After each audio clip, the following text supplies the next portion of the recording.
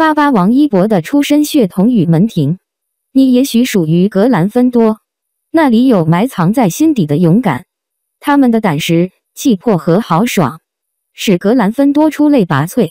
你也许属于斯莱特林，那里有对权力与野心的渴望，他们强大冷静，优雅自持，重视荣誉，胜利至上，戳前情猎巫，娱乐圈魔幻现实主义的源头。霍格沃兹有4大学院，最著名的是诗院格兰芬多与蛇院斯莱特林。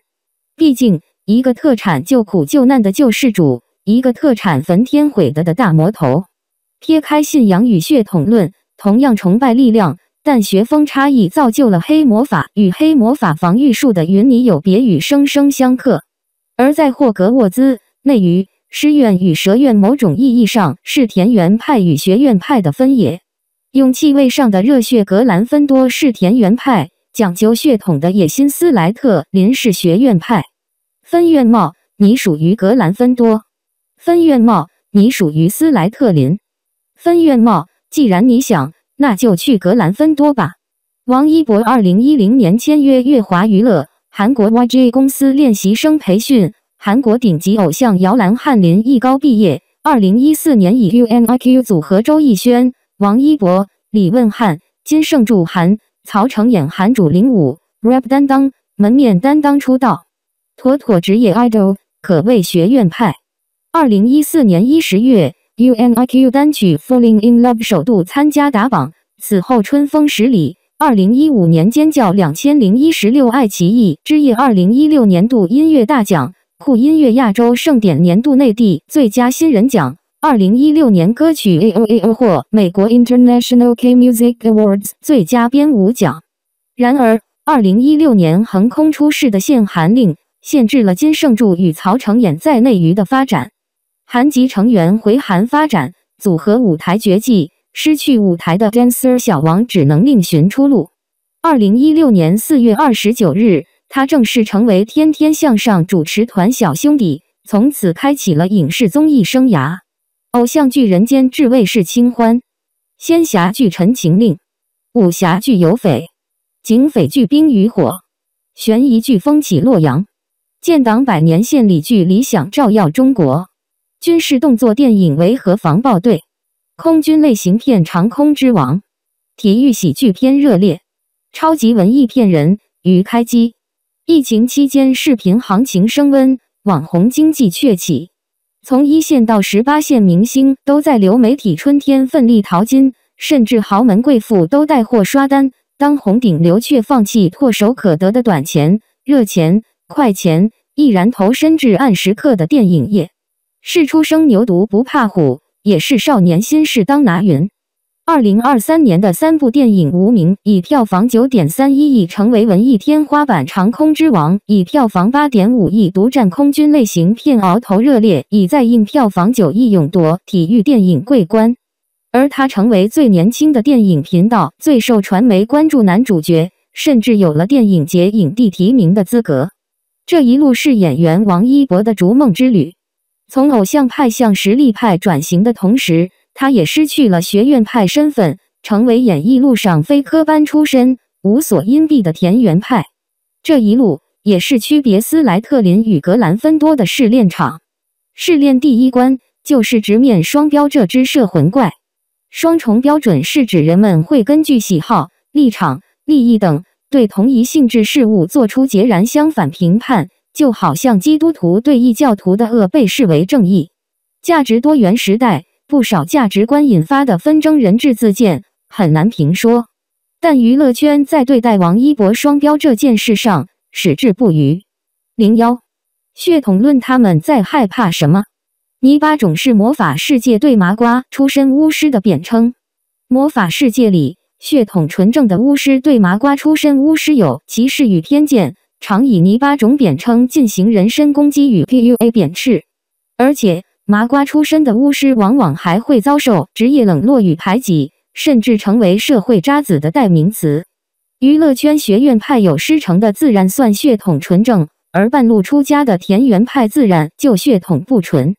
但田园派演员并非没有过春天，江湖旧事里天赋明星很多，林青霞、梁朝伟、张曼玉、张国荣、张柏芝、周迅、汤唯、孙俪都是非科班的天赋型选手。老天爷赏饭吃的人不是没有了，但凭借天生悟性和对表演的热爱，能至真境的田园派越来越稀缺了。随着上一个巨星云集的娱乐时代落幕，圈内属于非科班野蛮生长的天赋势力式微。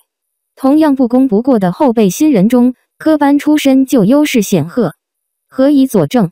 切个观察点：星辰大海青年演员优选计划，金鸡报晓，星辰闪耀。计划本意旨在选拔培养国内德才兼备的电影新生代，由他们肩负中国电影的未来。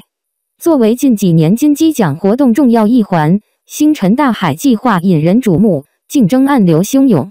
2019年至今连续4届，共计152位成员的星辰大海青年演员优选计划，涵盖了目前国内影视圈活跃的青年演员，其中既有成名演员、流量明星，也有新人。从立项本意看，计划的确犹如当红风向标，代表着入选者进入官方视野，前途光明。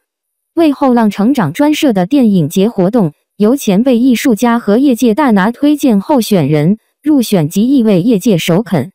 入选者既是电影节青春担当，同时也以自身风貌为演员群体树榜样。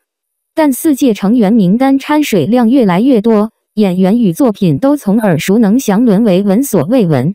当优选变成直白的音币，除了谁进名单，我们可能更关心谁推荐谁。因为每位入选者背后都有推荐人背书，这就是他们晒出的电影界朋友圈。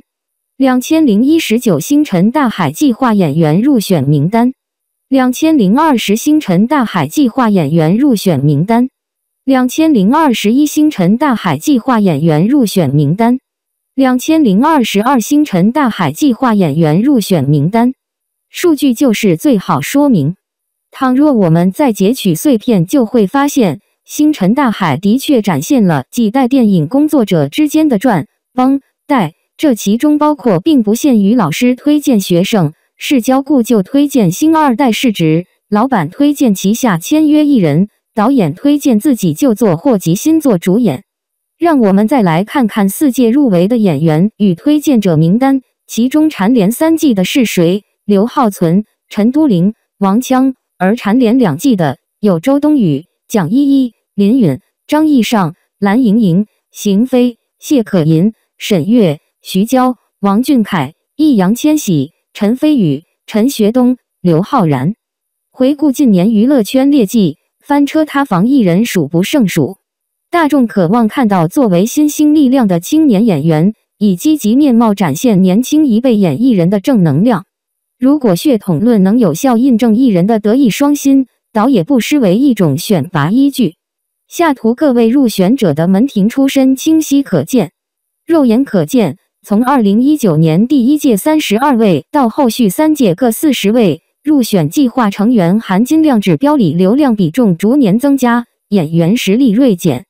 而这4季152位业界骄子中，以报涉税、涉德、涉罪等相关塌房问题，被行业监管实锤封杀或存疑的已经何止1、2。当下，就连被坊间称为水奖的金鹰奖也开始转变风向去流量化。星辰大海却大有反其道而行之的姿态，也不知道是几个意思。从首届全演员阵容演变为近半偶像爱豆，是进步还是退步？星辰大海究竟是资源咖聚会还是中国影坛希望？当然，这份152位的业界骄子名单并未包括王一博。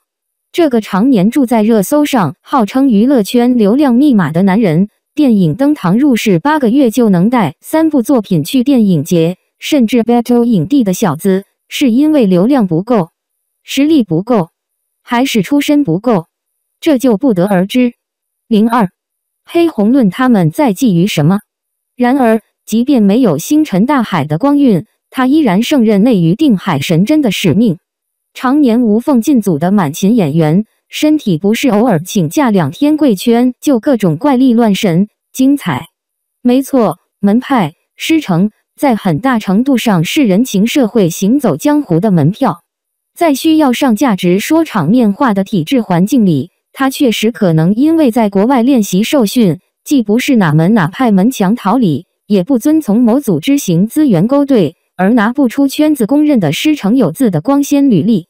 然而，一旦离开封疆划界的环境，当需要强调艺人独立价值与艺能实力，针对他的话术就会突然从无门无派